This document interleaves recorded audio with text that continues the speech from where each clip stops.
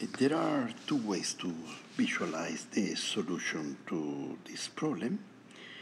The first way is to isolate the 100 kilograms and to see what are the forces that are acting. On the 100 kilograms, there are the weight, mg, acting, so it will be 100 by 10. So 1,000 newtons, they are going downwards. Because the weight, the 100 kilograms, is not accelerating, the acceleration is zero, is in equilibrium, so there must be a force of the same magnitude going upward. That is the tension. So the equation that you will place is that the tension plus the weight equals zero. The tension, we call it T1 minus 1,000 newtons equals zero, so the tension is 1,000 newtons. Okay, so we found this tension T1 here, this tension T1 here, that is 1,000 newtons. Let's go to do the same thing with a box that includes two bodies. So let's go to erase here, I erase here, and now I use this box. So remember, T1 is 1,000 newtons, that is the force that is here. Okay, now I will do like this, and I will say, okay, on these systems there are two particles, 10 kilograms and 100 kilograms. There are 10 by 10 going downwards. There are 100 kilograms by 10, the weight of the object going up downwards. So there must be a force going upward that make an equilibrium, and it should be the same amount of the sum going downwards. Here I have 1,000 newtons. Here I have 100 newtons. So the tension will have to be 1,100 newtons. Perfect. Now let's go to analyze. So the tension here was 1,000 newtons. Now the tension is 1,100 newtons. Let's go to analyze here what is the tension. To do this, let's go to erase, and let's go to consider now the system made by this box that contain all the boxes. So here there will be a force going upward, and the force going downward is 100 by 10, 1,000 newtons. There is another force going downwards that is 10 by 10, m by g. And there is another force going downwards that is 20 by 10, that is 200. So I have 200 going downwards, 100 going downwards, and 1,000 newtons going downwards. So the total force going downwards is 1,300 newtons. So there must be a tension here of 1,300 newtons going upward that makes the equilibrium. So in this way, I can solve the problem. The other way to solve it is more detailed. It takes into account, it makes exactly the same thing that I have done, but it takes into account the rope. So this is 100 kilos. So the solution to this problem is that as I'm going upward, the tension here, the tension of this rope, it will be the highest one. The tension on this rope here, it will be 1,300, it will be the highest one.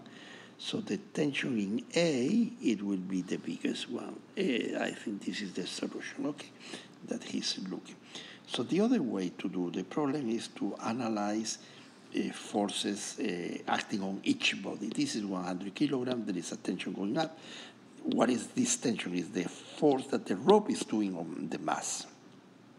So there is a force that the mass is doing on the rope that is going downwards. So let's go to finalize here on this body. It will be a tension going up, T1, 1,000 newtons going downwards, so the tension will be T1, 1,000 newtons. On the rope will be 1,000 newtons going up, so it should be 1,000 newtons going upward, because the mass is 0 and the acceleration is 0. So T2 minus 1,000 applying Newton's law to the rope, it will say T2 minus 1,000. T2 going upward minus 1,000 going downward is the mass by the acceleration. This is 0. So T2 is 1,000. So T2 1,000 is the force that the body of 20 kilograms is doing on the rope. So there must be a force that the mass of 20 kilograms is doing on the, there is a force that the rope is doing on the mass of 10 kilograms. So T2 is going downwards now. So if you apply T3 minus mg minus T2, you will find that T3 is 1,100 newtons. Again, T3, this T3 is the force that the rope is doing on the 10 kilograms. So on the rope, there must be, by the principle of action and reaction, a force T3 going downwards. This is T3, and on the rope there must be another force T4 going upwards. T4 is the force that the body of 20 kilograms is doing on this rope. So on the body there is another force that is the force T4 going downwards. T4, this is T4. So here I analyze T4 minus T3, well, the mass by the acceleration, so T4 equaling T3, so T4 is 1,100 newtons. So if I go now to isolate the body of 20 kilograms, I will isolate in the following way. There is the force of the weight going downwards, that is 20 by 10, or 200 newtons. There is the force T4 going downwards, that is the force that the rope is doing on the 20 kilograms, that is 1,100 newtons, and I want to find T5. So the sum of all the forces is 0 because the acceleration is 0, so T5 minus 1,100 minus 200 is 0, so T5 is 1,300 newtons. Okay, and the problem is solved. Doing it the best in the first, as I did it in the first way, is easier, but here is more detail. Okay, summary. Okay, let's go to analyze this problem. Please read it carefully and come back. What it says here, you have two bodies. Mass A is a big mass. Mass B is a smaller mass, so mass A is bigger than mass B. There is 100 newtons pulling the force A, the mass A. It say like this. Which one is correct? Box A push on box B with a force of 100 newtons. So what it says that if you apply this force of 100 newtons, this force of 100 newtons will be applied to the body V. Is that correct or not correct? Is not correct. Why? Because the body V is accelerating with the same acceleration of the body A. They will accelerate equally. So the body V, through the body V, there is a force acting on this. The acceleration will be this amount. If you make the calculation, if you take the system made by the two particles and you apply Newton's law, the sum of all the forces will be equal to the mass by the acceleration. The sum of all the forces is the 100 newtons applied to the two masses. So the mass will be the two masses by dA, so the acceleration will be 100 divided by ma plus mb. This is the acceleration of the object A and of the object B. So I have the object B here is having an acceleration A, so the force that he's having, the force acting on V is not 100 newtons, is the mass of the V by the acceleration. And what is the force of B? What is the mass of B? mb. And what is the acceleration? Is this amount, 100 divided by ma plus mb. Okay, what is the force on V? So the force on V will be, the force on V will be, the force on V will be taking in account that ma is bigger than mb,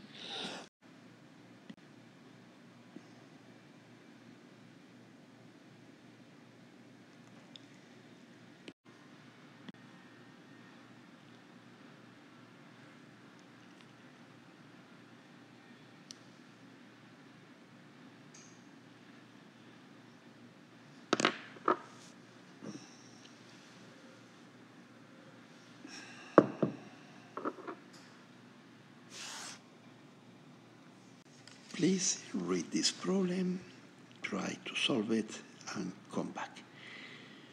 Well, this problem says that there is an SUV that is stuck in the mud and they apply three forces. So apply three forces, force 1, F1, F2, and F3. So it will ask you, find the X and the Y component of the three pulls. So this is an algebraical problem using vectors. So we have to sum the three vectors. We have to sum in the X direction what is in the X direction, and we have to sum what is in the Y direction. What is in the X direction? In the X direction, I see this force. This force. And what is the magnitude of this force? It's 90/85 cosine of 31. What other forces I see in the X direction? I see this one, this component. So this one is 411 cosine of 53,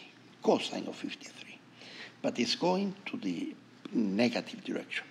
So I have seen the 90/85 cosine of 31 going to the right, positive direction, minus 411 cosine of 53 going to the left.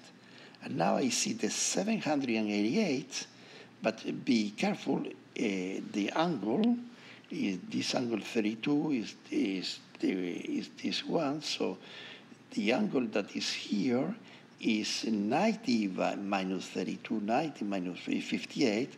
So if you want to do it by cosine, you should put here cosine of 58 instead of sine of 32. So this is the result. The result is that on the X direction there is a force, the sum of all the forces is 90/85 cosine 31 minus 411 cosine of 53 minus 78/8 sine of 32, or if you prefer, minus 78/8 cosine of 58 is the same, is the force that exists in the X direction. If you do it for the Y direction, you will find this force, 90/85, instead of cosine sine of 31, and it will be this part.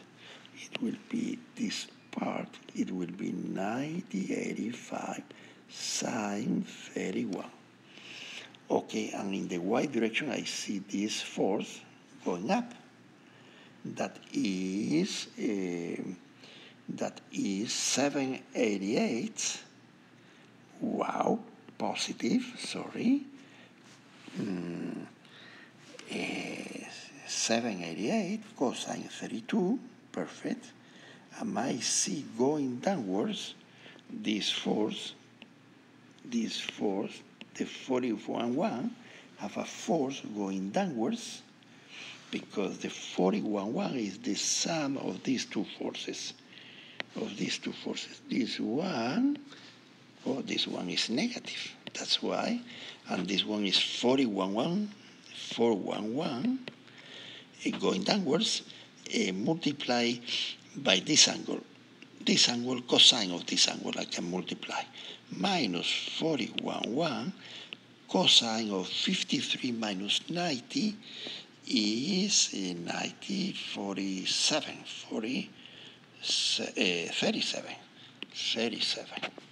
or minus 411 sine of 53 is okay. So I have two forces, and let's say that this is 10, and let's say that this is minus 5. So what is the force? The force is Fxi plus Fyj. So the force is 10i minus 5j. But you have to make the calculation, of course. Use the component to find the magnitude and direction of the resultant of the three poles. And the direction, the magnitude will be square root of 10 squared plus 5 squared. And the direction, you make the picture, you draw the force, it will be 10 plus minus 5 Well, I don't think this is the solution. Minus 5. 10 minus 5. Make the calculation, please, and let me know what is these forces acting on the body. So be careful about the angles. The angles work like this. If you have this force of, let's say, 98, and you use this angle, you can project through this axis multiplied by the cosine of the angle, 31. So this would be 90/88 cosine of 31. But if instead of giving you this angle, I give you this angle, the angle 31 minus 90 is 59, no? 59, yes, 59, maybe I made a mistake. Here, well, 59. If I give you this angle, and this is 988, this is also here 988 sine of 59. It's the same calculation, okay? Have to be careful because the cosine of the angle, you see the triangle, this is 988. If you see the triangle here, the cosine is the adjacent. If you see the triangle here,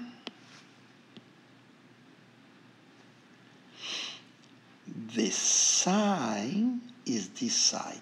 This side is the sine, is the opposite to this angle. So be careful about this.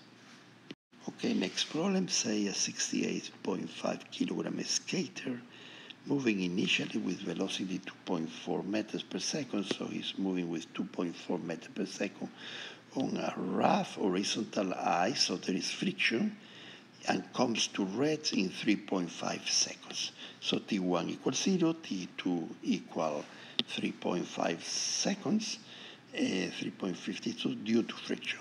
What is the force does friction exert on the object? So initially, the initial velocity is VI 2.4 meters per second, and this initial velocity of 2.4 meters per second is going to decrease, and it's going to be converted in velocity 0.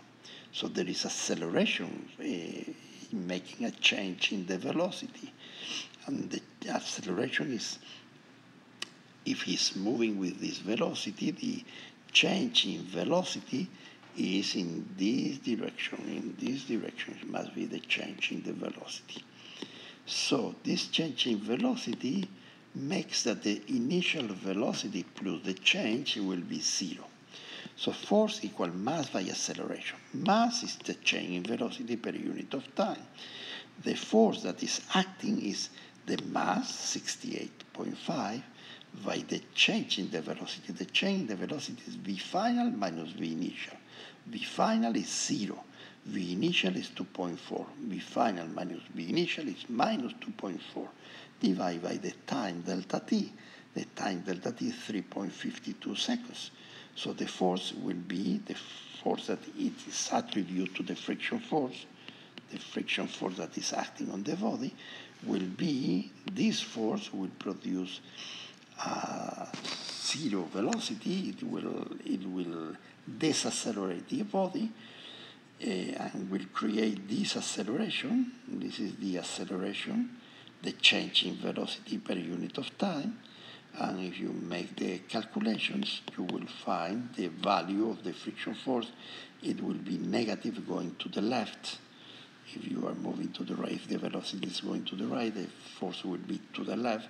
And this is the magnitude in newtons of the force. You may calculate approximately minus 60.8 by 2. It will be 150, let's say, divided by 350. Minus, so the force would be, I don't know, you calculate like 40 newtons maybe, something like this. You make the right calculation, okay.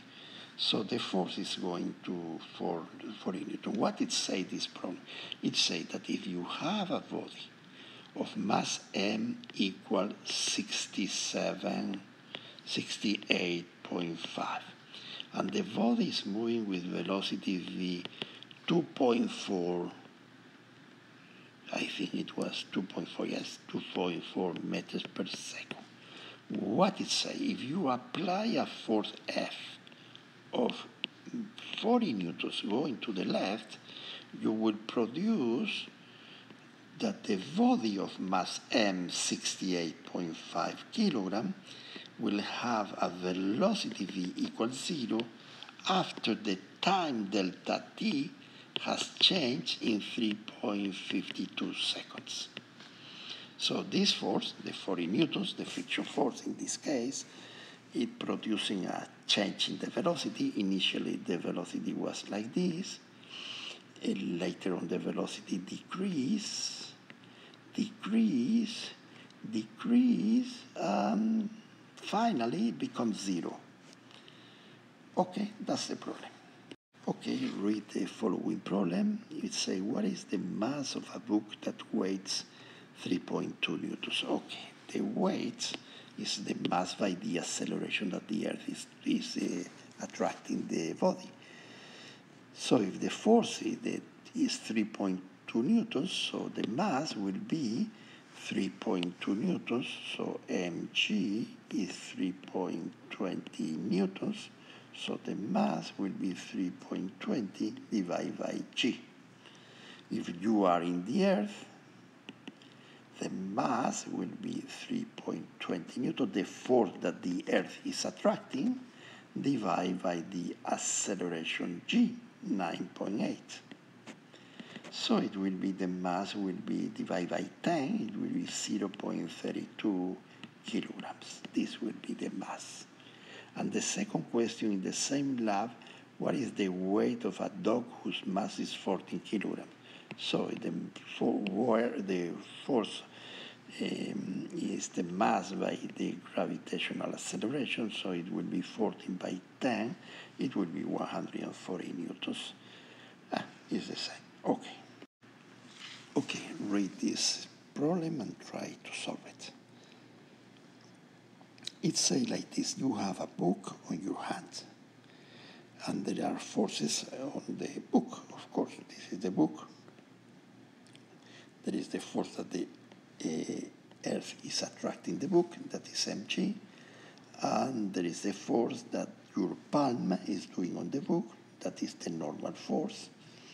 And these forces are in equilibrium if you don't increase the n. If you increase the n, the force that your palm is doing, you would produce acceleration if you increase the n in this direction. But if you don't, if you stay just holding the book, the acceleration will be 0. So that will mean that the weight of the book and the normal will be the same. One going downwards and the other one going upwards. So the downward force of magnitude 4 Newton is exerted on the book by the Earth, of course. An upward force of magnitude 4 Newton is exerted on the book by the hand. Yes, this is the result. 4 newtons going up, down, 4 newtons going up to hold the body, to hold the book by the hand. Is the upward force in part B the reaction to the downward force in part A? No. The reaction of mg, the force that the Earth is doing on the book, is on the Earth. The Earth is suffering a force mg, the mass of the book, by the gravitational of the book going upward. This is the reaction. So these forces are not action and reaction. And the force that your palm is doing on the book is doing on your palm the same force going downwards. So you apply the n, and the n is going downwards, and 2, let's say, going downwards on your palm. So these are not the action and reaction. The reaction force in part A is the reaction to the force in part A. In part A, what is the force in part A? For the reaction is the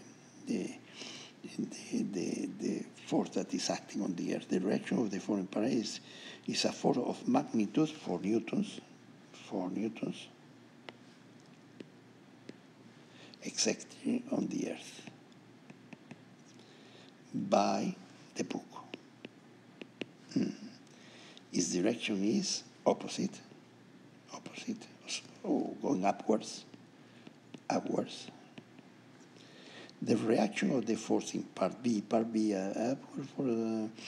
Newton is the reaction that your palm is doing on the book is a force of magnitude 4 newtons also, exactly on your palm by the book. Its direction is downwards, but it's on your palm. The forces part A and B are equal and opposite because of Newton. The forces in part A and B are equal because of Newton's. The forces in part A and B for Newton's and the normal force, the weight and the normal force are equal and opposite because of Newton's second law. The forces in part B and E are equal and opposite because Newton's third law must be third law. Okay. Sometimes have to be careful to read what they say. Okay.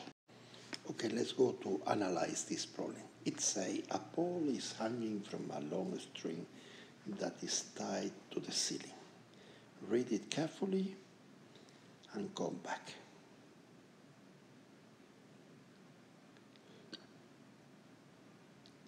It says an observer inside the train can see the ball hang motionless. Okay. Draw a clearly labeled free body diagram for the ball. If A, the train has uniform velocity. Okay, if the train has uniform velocity, the velocity is constant. I don't like that he put an observer inside the train because this observer is not an inertial observer. Okay, so now we say like this. Okay, this is the train. The train is moving with velocity constant. The ceiling of the train is moving with velocity constant. And the object of mass m that is hanging is moving with velocity constant. So the change in the velocity is 0, so the acceleration in the is 0. So the sum of all the forces has to be 0. How I will imagine this object hanging from the ceiling with a total force 0?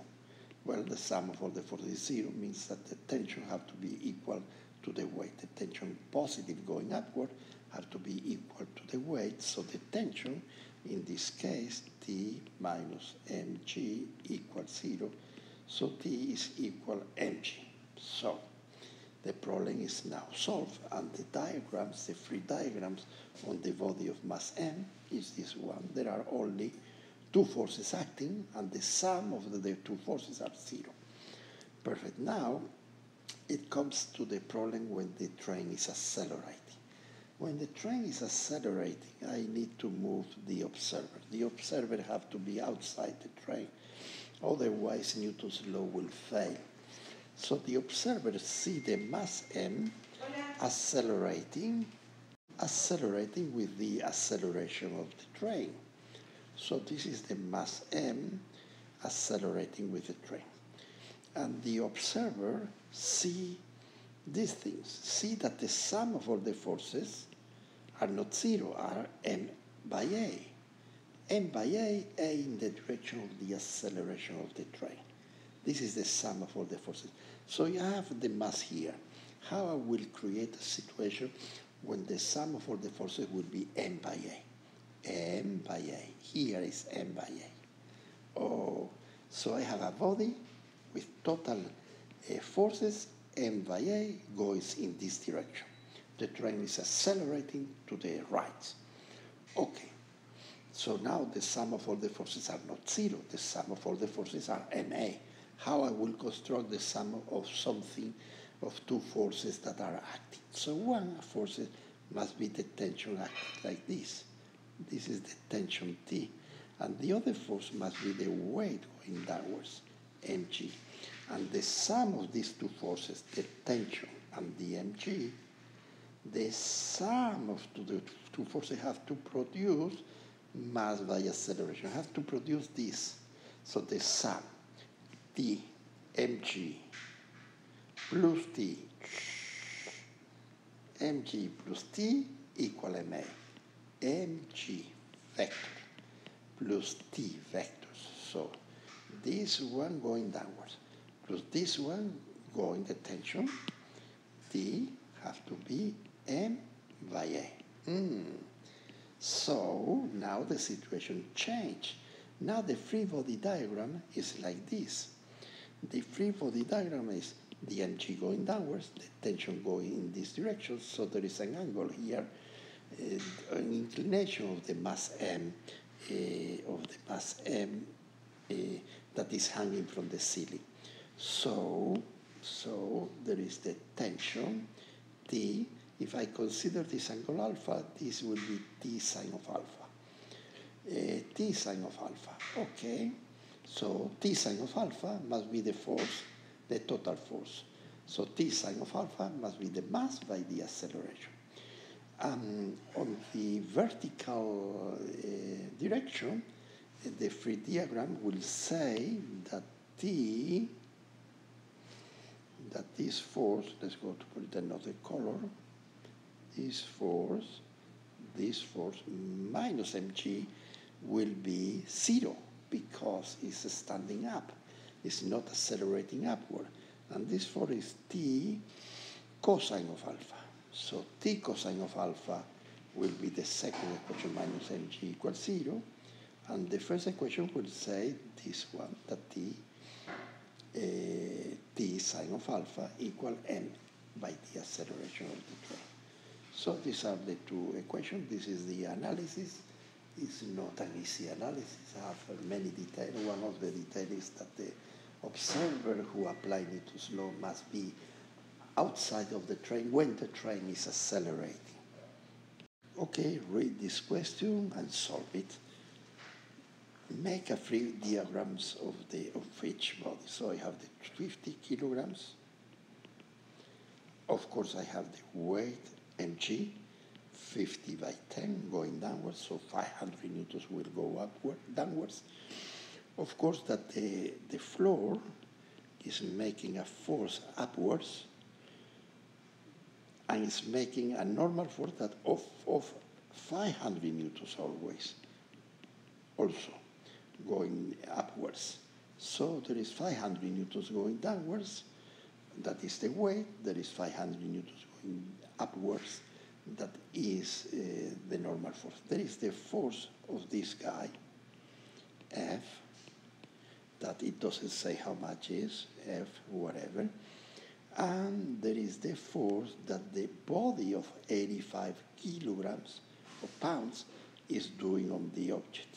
And this is the force that the weight is doing. Now, this is the free diagram for the body, or the force of acting on the 50 due to the 85. This is the force. Now we'll go to the 85 kilogram. To the 85 kilogram, what are the forces acting? Well, the weight, 850, 85 mass by acceleration, the normal, on the same amount because it's not flying out, it's not flying upwards, so it will be also 850 newtons for the normal. So mg, let's go to put it in this is 85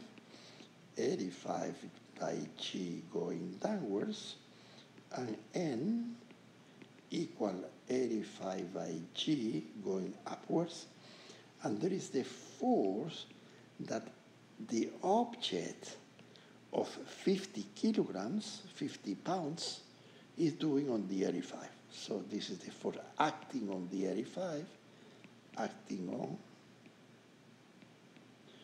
due to the 50 kilograms. and it's going to the right. So it will produce acceleration to the right. Well, this is the free diagram. Okay, now the same problem is two bodies, one 750 newtons, the other one 850 newtons. So we isolate the body and we find the forces acting on each body. On the 750 kilograms, so 750 newtons, so this is the weight, should be, so it's a mass of 75 kilograms. I don't know why I say like this.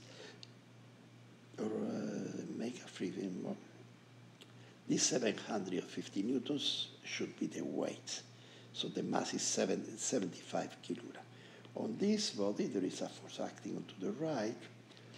There is a weight that is 750 newtons going downwards. There is the normal. There is the tension going to the left, is the force that the rope is doing on the body. And there is the friction force. So this is the diagram. It contains on the body of 75 kilograms, contains one force, applied force by the man, the normal force applied by the floor, the weight applied by the earth, the friction force applied by the force, and the tension of the rope applied by the rope. Now let's move to the 850 newtons body. So the 850 I interpret that is the mass is 85 kilograms. So the body is 85 kilograms. 85 kilograms. What are the forces acting? The rope is acting in this direction with the same force that this one. It's the same force if the rope have no mass. There is the normal force acting up. There is the weight, 850 newtons going downwards. And there is the friction force.